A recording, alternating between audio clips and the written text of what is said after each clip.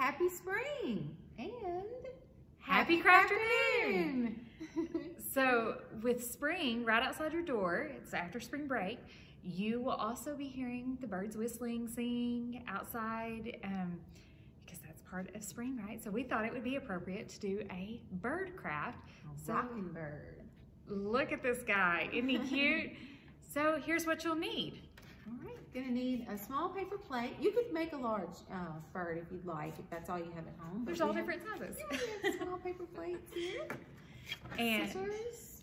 Yes, your favorite color marker, or several colors if you want it to be a colorful bird.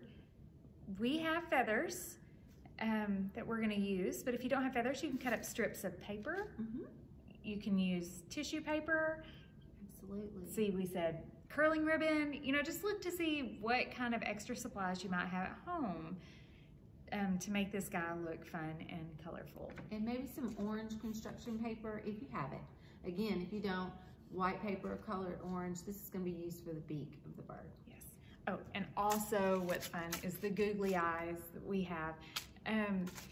But if you don't have those, you can change the eye color of your bird, you know, if you don't have so make it creative. Like with every craft we do, we want you to be as creative as possible. Just have fun. Yes. All right. So we're going to start assembling this bird. First thing we want to do is fold the paper plate in half and keep your dome side up. So fold it to where it's kind of puffy. It's going to help him rock. Oh, and I want my bird to be purple. So I'm going to choose green. So let's color the plate.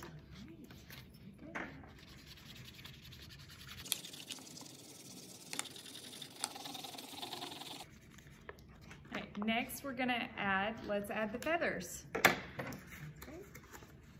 I'm going to take, we have some white ones and some colorful ones. All white.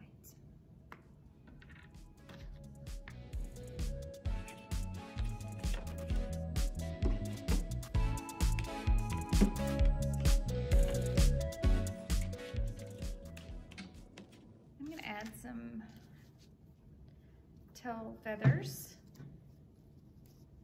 I found these stick better with staples. I'm going to staple them.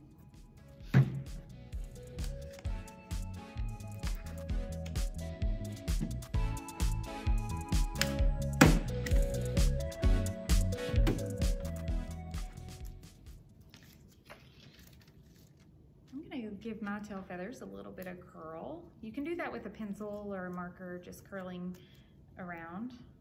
Or your scissors, but be careful with that if you try that. That's an old trick, but can be dangerous.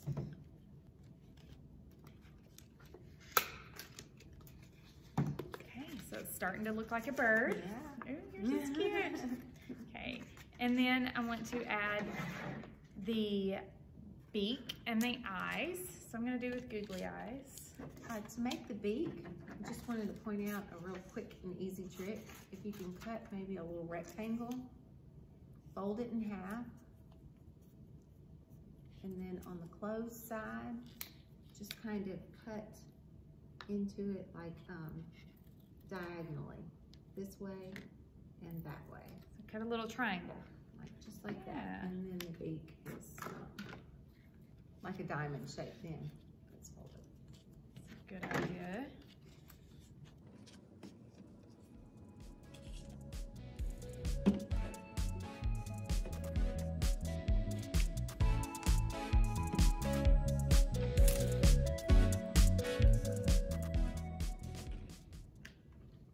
How fun is this?